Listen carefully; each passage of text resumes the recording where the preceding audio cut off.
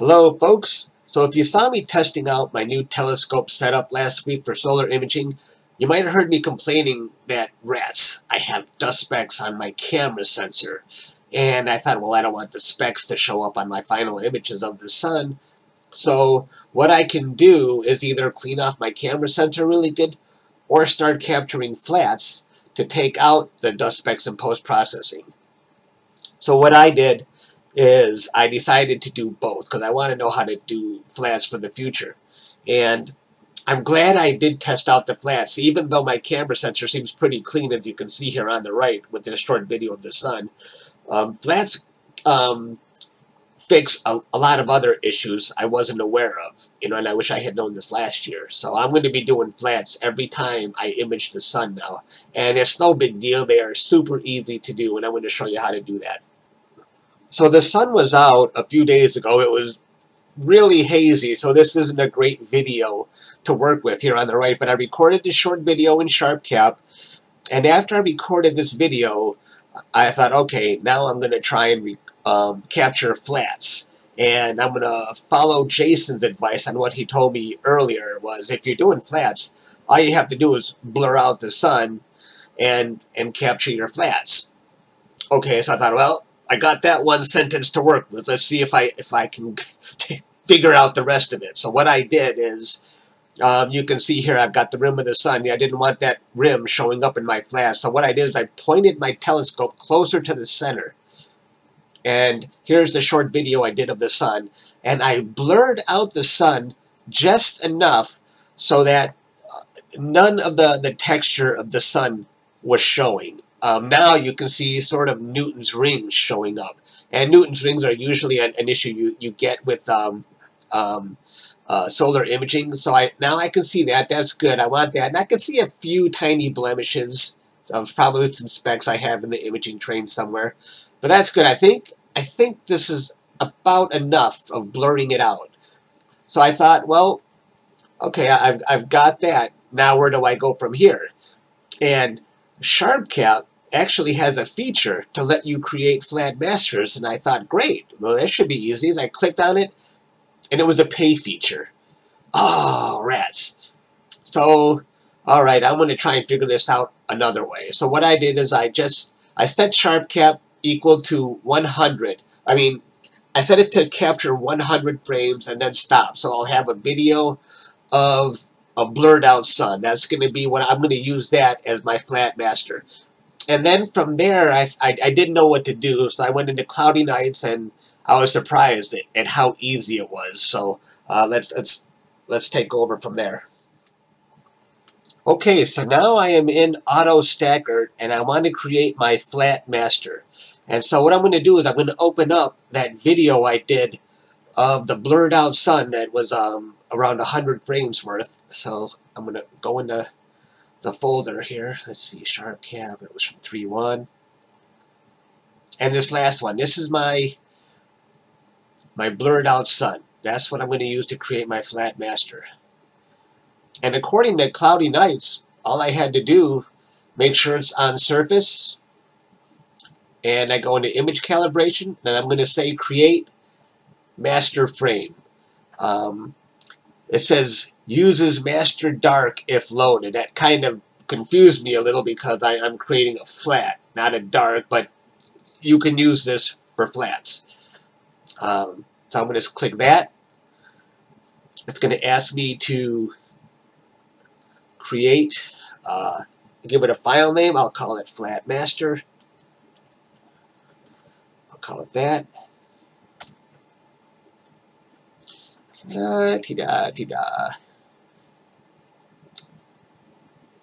I don't know what's going on here, though. Is it using the entire video to create the master flat? I don't know. But it worked. That's all you need to know. This is what worked for me. Okay, it's done. So now what I'm going to do is I'm going to open up that video file. And I think it was this last one here. And I'm going to say image calibration, load master flat. And there's the flat master we just created. And you'll see now it says right here, flat. So now I'm going to actually stack my sun image.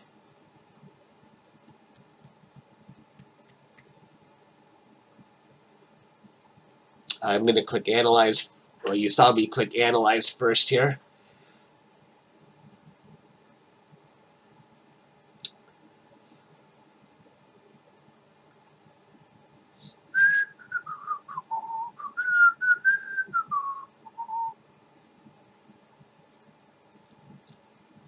I don't have any good jokes to tell while we're waiting for this.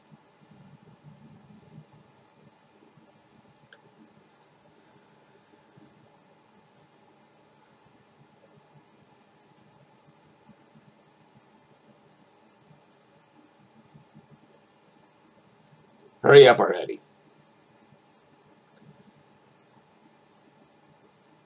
Okay, so the analyze is done. So I've got this set to 30, but that video was so short of the sun. I should have probably set it for 200 frames. I set it for, sometimes in SharpCap, if you set something for 10 seconds, it seems like it records a 3-second file.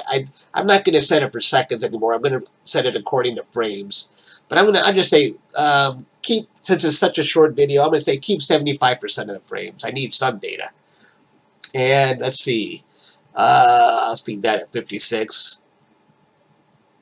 And I'll say place AP grid. And I'm going to hit stack. So what I'm going to do is, we saw how I loaded the flats for this video. I'm going to do one with flats and another without flats, because I want you to see the difference and why it's a good idea to create flats. So I'll be back when all this is done. Okay, so I am in PixInsight, and here is one version of that sun image that I stacked, and here's another version. And the one on the left is with flats, and the one on the right is without the flats.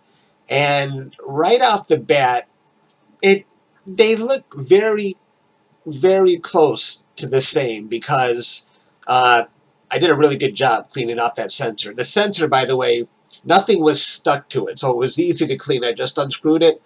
I unscrewed the top of the ASI183 and just had a little squeezy air thing. I just blew some air on it, got the dust off of it, and screwed it back on. I didn't have to touch the sensor, so it wasn't a critical operation there. So I'm thinking, well, maybe I didn't need flats, but now watch. The problem with the sun images start to surface the deeper you go into processing. Now, for example, the first issue is, let's see, look what happens. Now, if your texture is kind of weak like mine is, it was a hazy day, sometimes I see people, they will actually invert the sun to make the texture pop out. And normally you would create a mask to protect this area from the inversion. But I'm not going to do that here. That's simple. We all know how to create masks by now. But watch what happens here if I invert it. Okay, that I just inverted the one with no flats, and now let me invert the one with flats. And let's make it a little brighter so you can see. Like I said, right off the bat, it doesn't look like you really needed the flats, but let's just see. You're right.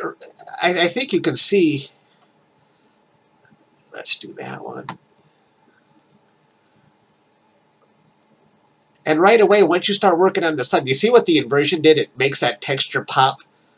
The only problem is when you do that invert on the sun, it looks cool like this, but if you have a sunspot, it's going to turn your sunspot from black to white. That's why I don't really like to use the invert, but it does really make it pop.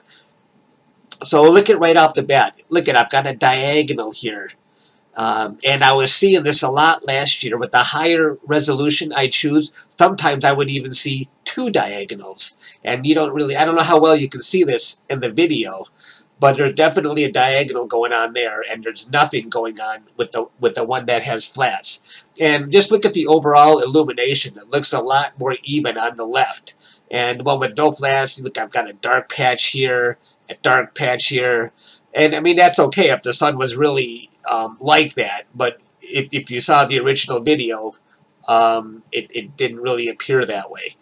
So, and what else? Now that's one thing the flats fixed. It evened out the illumination. And let me show you something else here. And this is a restoration filter. Sometimes you can use this for sharpening this. So let me take this down to 65. I'm going to jack this up. 2 is probably a good value, but I'm going to jack it up to 350. And I'm gonna over sharpen it just so you can see deeper the issues with the one with no flats. I'm gonna execute that there, and I'm gonna execute that. So look at as I get closer. I don't know how well you can see this, but there's nothing here. But look at, I'll zoom in. You see that? There's a screen door effect going on here that's not in the one on the left. The flats actually cleaned up. I mean, you can see other issues from over sharpening on the one on the left, but you don't see that weird grid on the left. And I was seeing this last year, and Doug was seeing this in his images of the sun last year, and I know Jason even called it the screen door effect. I thought that was a fitting name for it. But I didn't know the flats could have fixed it last year. So all last year, I was kind of dealing with this weird issue. But that's another reason why you'd want to use flats, to get rid of that. So anyway, so you just saw, if I had dust specks, the flats would have fixed the dust specks. It evens out the illumination, and it gets rid of this weird screen door effect that you have. And if you have Newton's rings showing up in your image, I didn't really seem to have it on mine, but a lot of people might have Newton's rings. The flats will fix those Newton's rings for you. So that's just something to keep in mind when you're doing flats.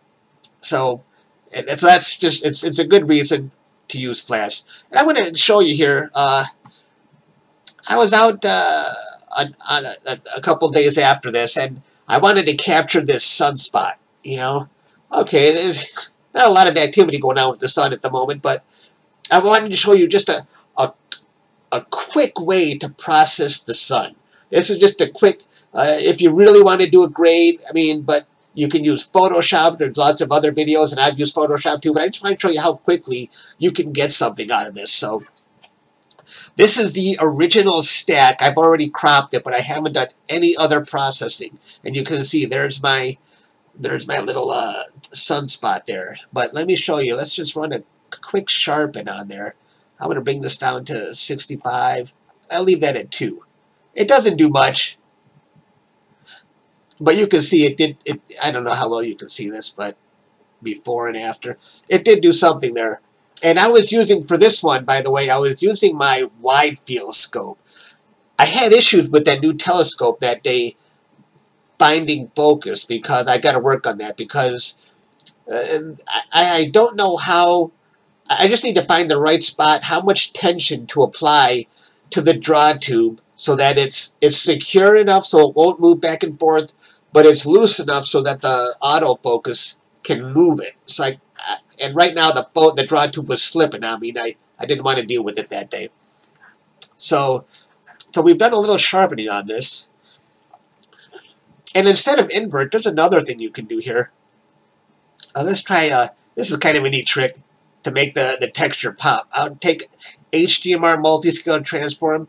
I don't know if anybody else does this. I just try different things. And let's drag it over. See if it makes the texture pop a little bit.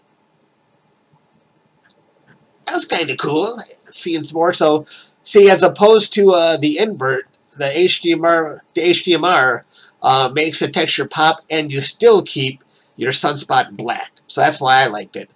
And right now it's a grayscale image. Let's convert this to an RGB. Now let's see. Should we make it a little darker, maybe? No. You can play around with that. Here, let's give it some color. Let's boost the red up. Pull the green down. And you can keep, you know, tweaking these until you get a nice orange yellow kind of sun. That's maybe not the perfect color, but you just keep playing around with this. And, oh, that's a little more yellow. I kind of like that. Should I mess with the darkness a little bit? Yeah, anyway. Like that. Hey, now I got something that looks a little more sun-colored. I got my sunspot, and I can even see a little bit of a white flare going on here. That's a good color for the flare. And if you were using that invert, flares would come out black. You don't want black flares. So anyway, that's how you can do a quick process on the sun. But maybe it's not a masterpiece, but with the wide field scope, I can't get in close enough to really see some sharp details. So, but I think it's kind of cool. Anyway, I hope you found this useful. And, oh, one more thing. Let me show you. Nebula season is pretty much coming to an end. But there's one last thing I'm trying to capture. Should I show you or not? No. I'll surprise you with it later. So, in another video. Okay, I'll see you guys later.